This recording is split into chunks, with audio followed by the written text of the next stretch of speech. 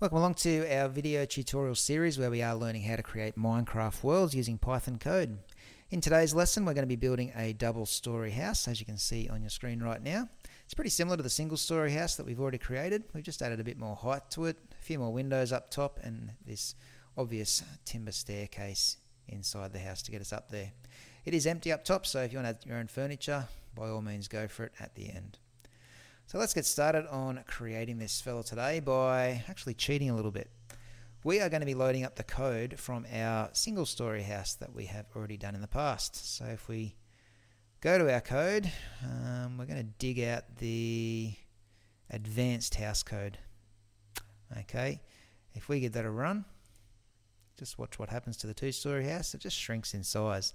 We've already made this, so we're not going to write the code again. Let's just reuse it, and we'll just add to it a little bit to make that second floor on the house.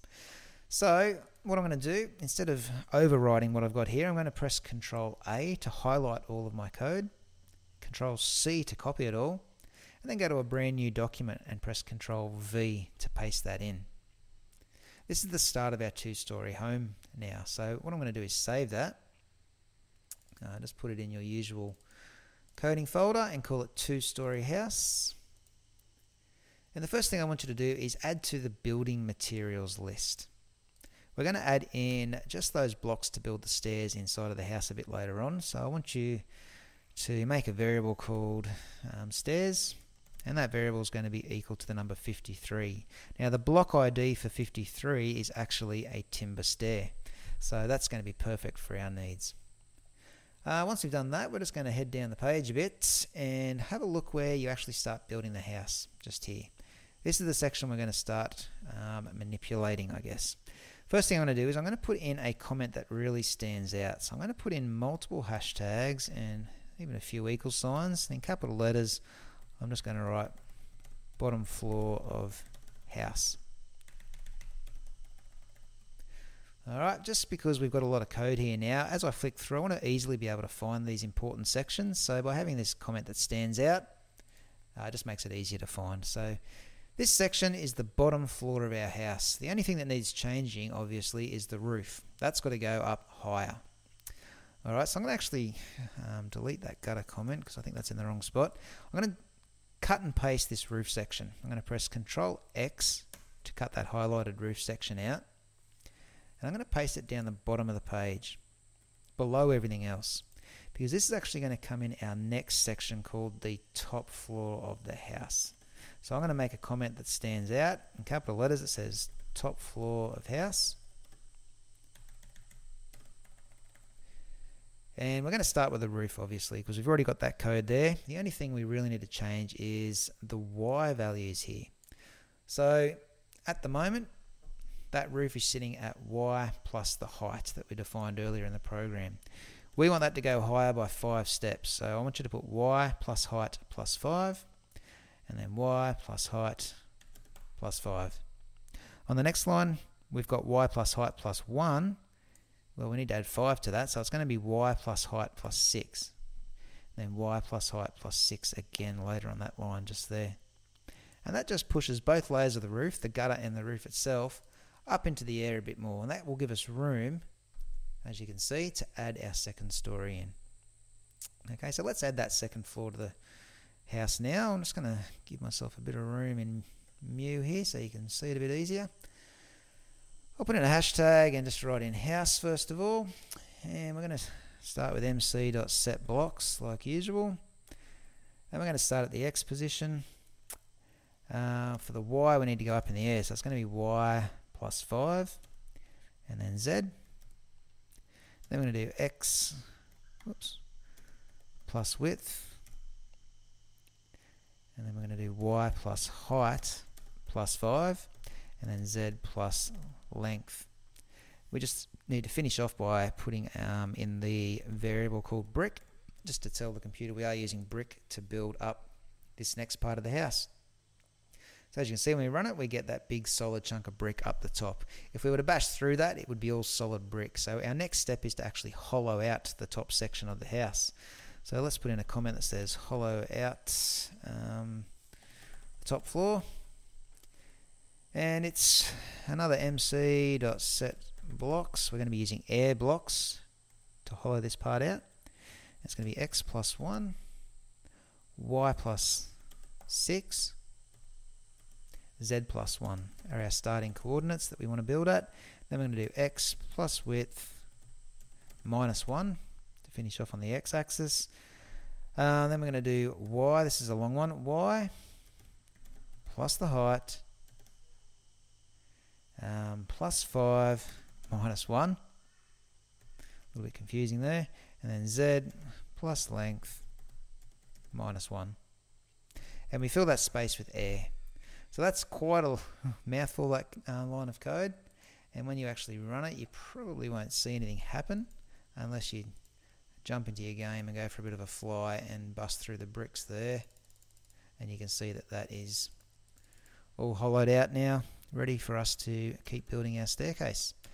Alright, before we get to that though, I'll probably stick some windows in actually. So I will go to the next line here in my code and write windows.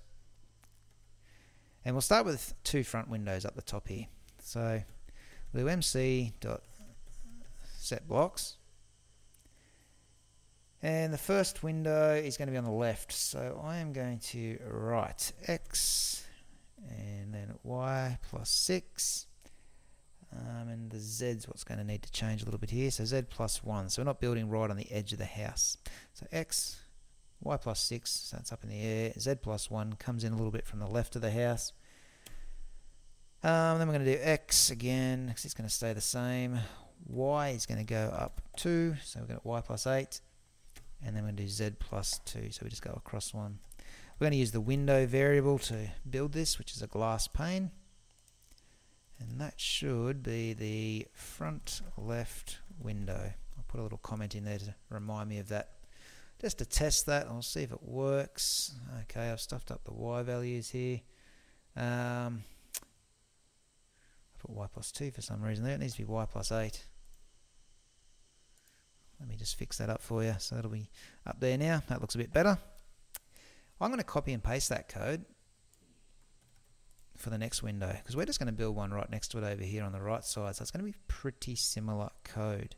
So make sure you've got mc.setBlocks, and we're going to have x, y plus 6, and z plus 4 this time. We're just going to go a little bit further over to the right. So on the z-axis, we're moving across to the right to z plus 4.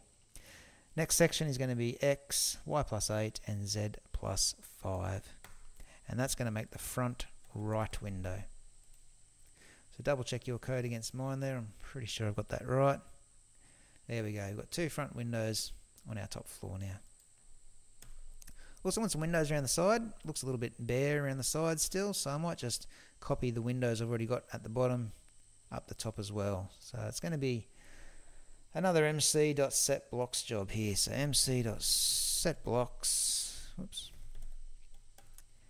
And it's going to be x plus 3, y plus 7, and then z. Then we'll do an x plus 7, y plus 8, and z. We'll use the window variable, which is the glass, and this is on the left side windows. Give that a run and you should just see basically a duplicate of those windows up the top, which is perfect. We want to do the same on the right hand side. As you'll see at the moment, we've got nothing there, so let's do a copy paste job from that last line that you just typed in. Control C to copy it, Control V to paste it. And we're going to update it. It's going to stay at x plus 3, y plus 7, and it's going to be z plus length. X plus 7, y plus 8, z plus length is what you need to add in. Window will stay there because we're building with the glass, and that's going to be the right side windows.